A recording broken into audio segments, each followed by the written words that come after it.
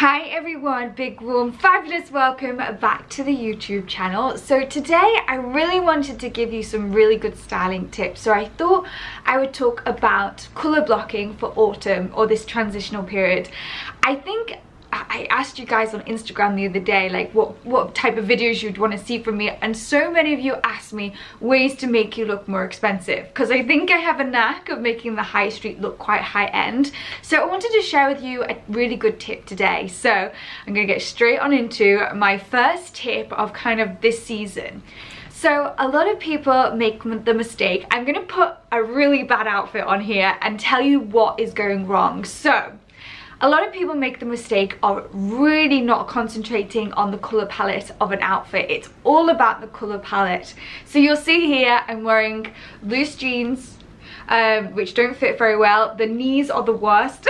A pair of trainers, and the coat is a different colour from the trainers. The jeans don't go with the coat. Then they put a brown bag on or something like a completely contrasting. It may be your favourite bag, but whack it all together and it just is a mixed match of different colours, and it's not what's it called, it's not very nice on the eye. So a great tip, a really easy tip, if you can't fathom out the colour palette of an outfit, a great tip is just to wear the same colour. Now, the road is crazy outside. I don't know, it's like loads of traffic going past. But the best thing to do if you can't fathom out colour palette is to use all the same colour.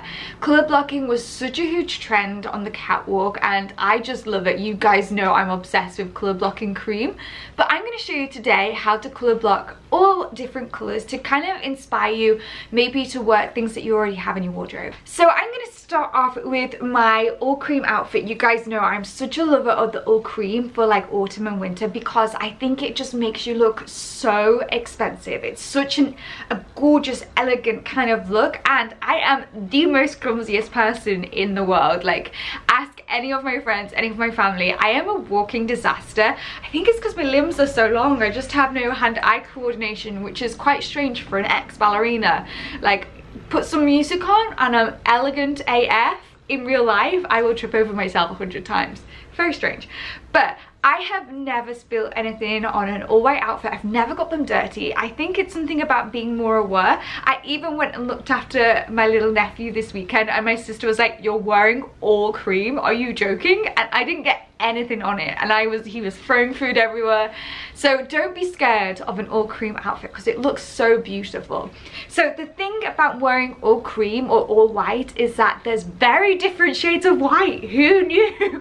So many different shades of white. When I started doing this, I was like, why is there so many different shades? You can get like a blue white, a yellow white, so you have to have all the right shades. So the all cream look is literally the hardest one, but once you get it, like, I would just stick to a core pair of jeans that you have. I've got a very white pair of jeans and a very yellow pair of white jeans, so I have ones that will fit both, and then an all cream coat, an all cream jumper, and all cream boots.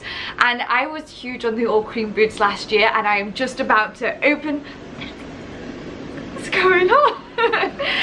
Like a spaceship's landed. I cannot wait to move off a main road. I really can't. So let's talk about an all tan outfit. I went ham recently on my Instagram with this tan color and I just love it for autumn. It's like that, like very brown, like brown and tan for autumn is just gorgeous. But an all tan outfit was very much inspired by Max Mara. I don't know if you remember, maybe last season or the season before, they brought out all grays, all tans, all creams, and this is kind of where my brain got ticking with the whole block colouring, especially in these kind of neutral vibes. So this tan, I obviously have a hat to go with every colour.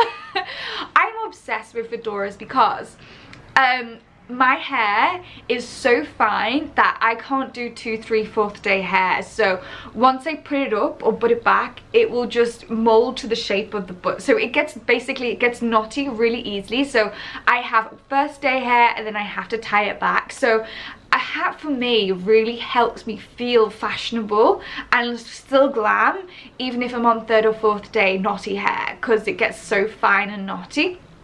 So I think it's a great for those bad hair days to still feel really glamorous, and I think they just pull a look together really, really well. You don't have to worry about your hair, especially if it's raining outside, and I think it takes a certain amount of confidence to wear a hat. But once you've worn it so many times, it becomes such an extension of your outfit that you don't care, and it makes you look so much more fashionable. I love people that wear hats because you can just sense their confidence. So I always say, I've said this to my mum before when she's started to wear a hat, I was like, you've got to wear the hat, don't let the hat wear you. It's a good tip. So let's move on to black. Black is obviously the most easiest thing to wear, but an all black outfit is super sexy, super sophisticated, and really glamorous. And I know a lot of people think black's probably boring, but I honestly don't think you can go wrong with a black outfit. And pairing the simplest black outfit with a really gorgeous lip and your hair up, I think is a really easy way to look pulled together. Like, most of my accessories are black. I'm such a huge lover of black. I will never get over it. I think it's just the one to make yourself look good, and really simple as well. So next, let's talk about navy blue. Navy blue is one of my favorite colors. I think it's just such a beautiful rich color. My bedroom back in my mum and dad's house, I did navy blue. Like, I've got navy blue cushions on the bed and a navy throw, and I fell in love with the color navy so long ago. I really love it for interiors. Like a navy velvet like buttoned couch is like what I really kind of want in my new flat that I'm gonna get. So here I've just got a navy coat, a navy pair of jeans, navy shoes, navy top, navy. I actually don't have navy fedora. Maybe this is something that I need to get this year. But navy blue is it's a different to black, so it's an alternative, but it still has that kind of same luxurious, sophisticated vibe that black does.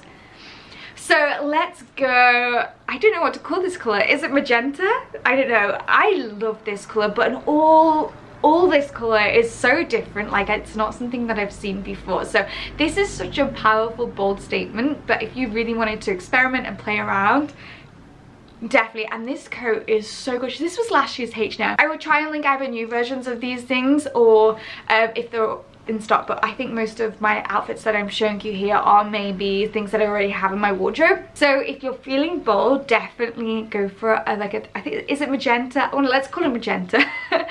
So lastly, let's talk red. This is also a really bold one, but I love red. I really do love red, and I think it's such a striking color, and an all red outfit. It was really brought on the catwalk a couple of years ago. Not maybe a couple of years ago, maybe like last year, like an all red outfit, and then they started mix matching pink in with it. But I'm not one of those ones that falls for like trends of the season. If I see something that I like to take it on throughout the years. It's just I like to build the vocabulary of fashion things that I like. So once I see something that I love, I don't see it as a trend, I just include it forever. So this all block red / pink trend I really love. So hopefully this all red outfit can inspire you to be a little bit more bolder with your colors, because I know some of you are always like, Laura, more colors.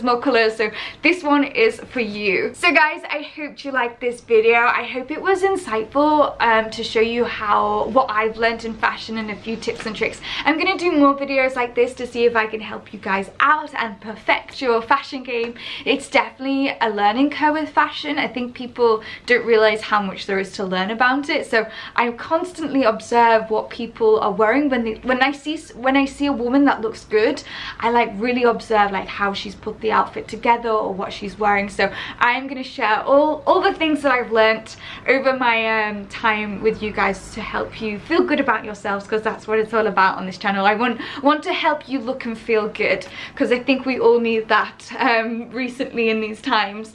And I hope you're all good. I know this, God, 2020 has been awful. Especially if you've had corona, it's not a good ride. I'm gonna do a little bit of a catch up in my vlog this week, so hopefully you can get, like, if you want to know more about what I've been up to and stuff and how I've been dealing with corona, because it's not been good. You guys know I've been in and out of hospital so many times, so I'm still standing. But yeah, if you liked this kind of video, do give it a thumbs up. Let me know in the comments below. Always super helpful, because I know one of you guys told me, like, someone said, can you add the clips at the end? And I did, and so many of you guys really appreciated. So it's really helpful to give me feedback, constructive feedback. I take it on board. So yeah, I hope you're good. And my Instagram is @TheLauraBlair as always, and I will see you very, very soon for another video. Bye.